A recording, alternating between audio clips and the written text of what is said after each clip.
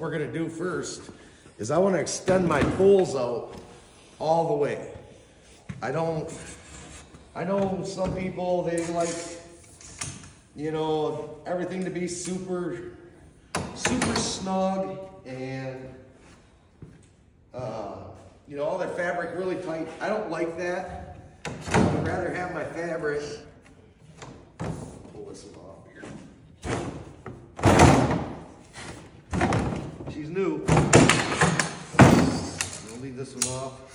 I extend my poles when I put my fabric on all the way out, and I still keep it loose. I don't want everything stretched really tight, because when it gets cold and wet and moist out there, it's just a lot harder to pack up, and you're prone to rips and stuff. I don't mind seeing my shack with a little droop in the ceiling, a little sag here and there. I like the extra fabric. I don't want everything really tight.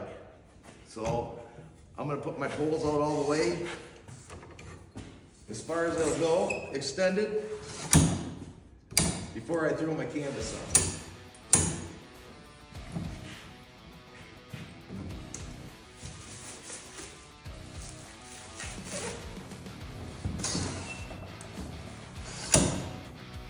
And these poles, they're new, they slide a little harder, but they do have holes pre-drilled up in here for lubrication to make it a lot easier to slide in and out. All right, so I got my poles extended out. Now I'm gonna come over here and get all my wind poles. And I wanna put my wind poles in so that way my frame's standing up by itself. And this is kind of a guessing game until you get it up.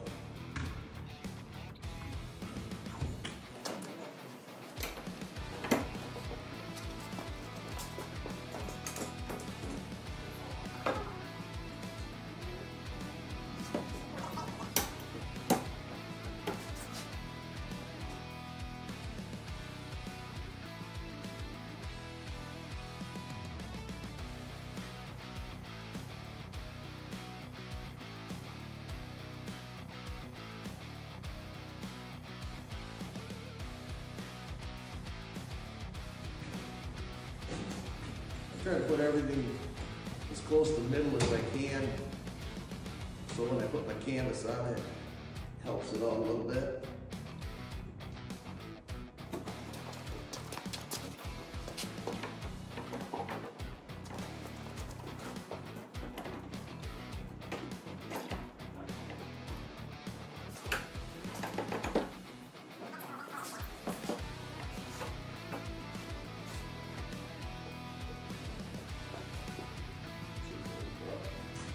All right, guys, I'm gonna unwrap the canvas and get that slung over and show you what's next. But yeah, get her all put together. It only takes a minute to get the frame up, unless you're shooting a video. But I'm gonna get that canvas unwrapped and laid over it, and then I'll show you guys how to fasten that down.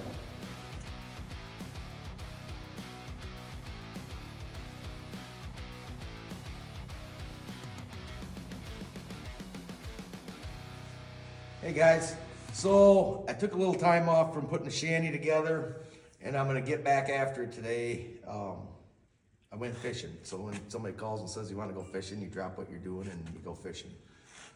So we threw the canvas on the last time we were working on it, and what I did now is I came in and I put all my Velcros. I snapped all my Velcros in place, put all my poles in place, and we're gonna start putting the bead lock on the bottom here, and I'm gonna show you something.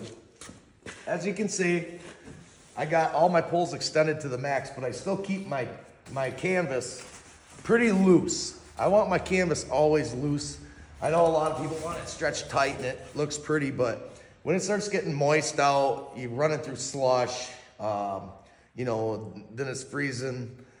It's just hard to put up and down, and the zippers get stuck. So I want my stuff nice and loose and limber, because I don't bring my stuff in the house or in the shed every night and thaw it out like most people. This stuff will stay in the trailer for a good 2 months, and it works every single day, so I just don't have time for that. So I'm gonna show you something here. We're gonna put the bead lock on. And I'm gonna show you how I do it. And I really wanted to make sure I had a camera for this part, because a lot of people make the mistake of pulling their canvas super tight and putting it underneath of their tub and then putting their trim lock on. I don't do that. You can see there's a hemmed edge on this canvas right here. And all I want to do is I just want to put that hemmed edge under that lip. I don't want to pull my canvas super tight. Then you just take your trim lock with your 45-degree angle side right here. That goes in, and I just work it along. I'll come up here, just put my bead or my hemmed edge underneath the lip, and I'll start my trim lock just like that, and I'll just keep working it. And it takes a little bit of time, but it's not too bad. Like here, there's a little bit more in the center. I just kind of pull up on it, lock my trim lock in like that. I can feel that hemmed edge. I just want to roll it under that tub. Lock my trim lock in. Not that difficult. I want to keep my fabric nice and straight though. I don't want to end up with an edge that's too tight. There we go. I just use the bottom of my fingers to hold that hemmed edge under there while I pop that trim lock on. And once you get it on, you can put your trim lock or your hemmed edge wherever you want it, and this trim lock will slide so you can get her right into place where you want it to be. I'm gonna go ahead and do the rest of this, and I'll pick back up after I'm done.